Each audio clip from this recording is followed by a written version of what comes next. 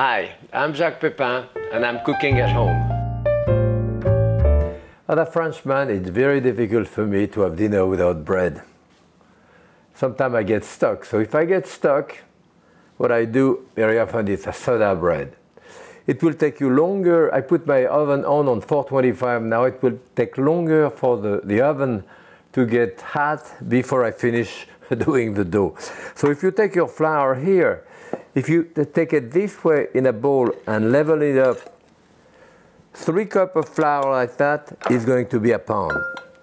I'm saying that because very often recipe tell you less, because when you do this, of course, if I were to sift that flour now, I probably would have a cup and 2 or 3 tablespoons. Here we are. Okay. I'm going to have 1 teaspoon of salt, mix in there. I'm going to have 1.5 teaspoon of baking powder in there. Okay. I mix it a little bit. Okay. And then now I have a cup and a quarter about of milk and 1 egg.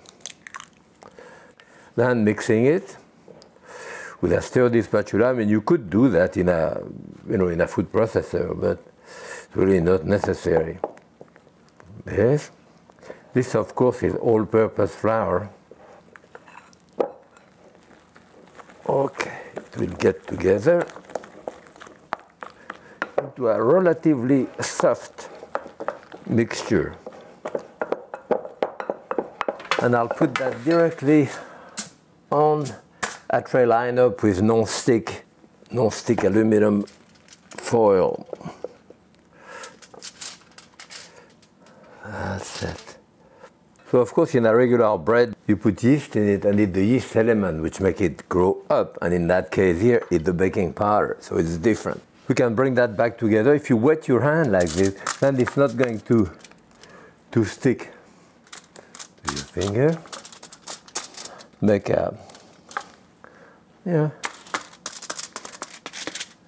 roundish loaf like that. Then on top of that, I'm going to put a bit of flour.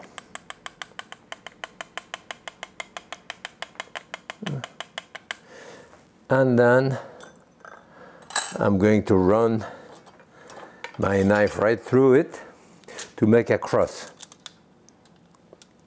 Yeah. Of course, it sticks a little bit, but it's all right.